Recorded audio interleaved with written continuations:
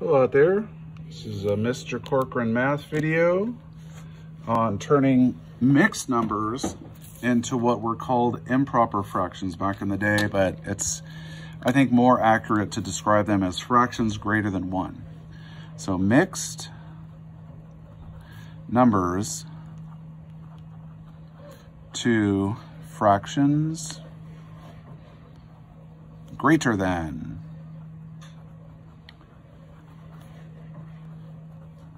1.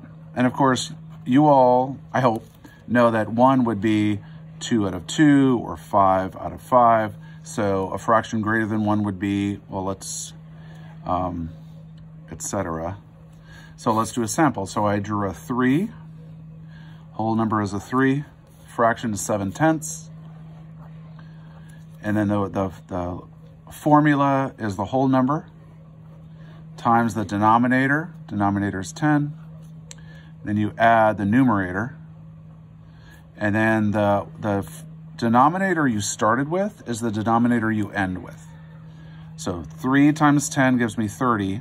And 30 plus 7 is 37. 37/10 is a fraction greater than 1, because 1 would be 10/10. So that's this. Let's do another one. 8 2/3. Whole number is 8. I'm going to multiply that by the denominator, thirds, and I'm going to add the numerator after that. Okay. 8 times 3. And then add the numerator. And now I'll rewrite it so you can see that missing middle step. 8 times 3 is 24. Leave it in parentheses if you wish. Increase it by the 2 of the numerator. And the denominator of 3 is the denominator here. And this is 26. Okay.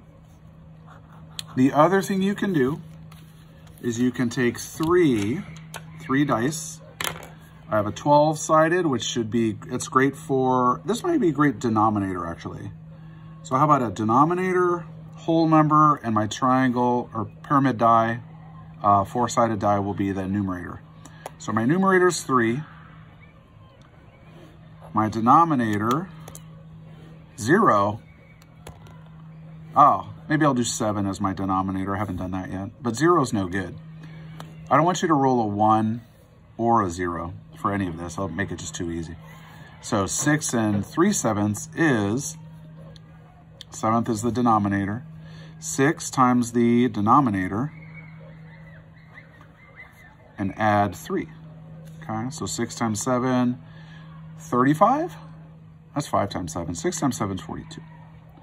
42, increase it by 3, equals 45 over the denominator. So 45/7. So that's 3 down, 29 to go, because you should have 30. It's week 32, so you're going to do 32 boop, mixed numbers. Okay? Hope that makes sense. Aloha. Au revoir.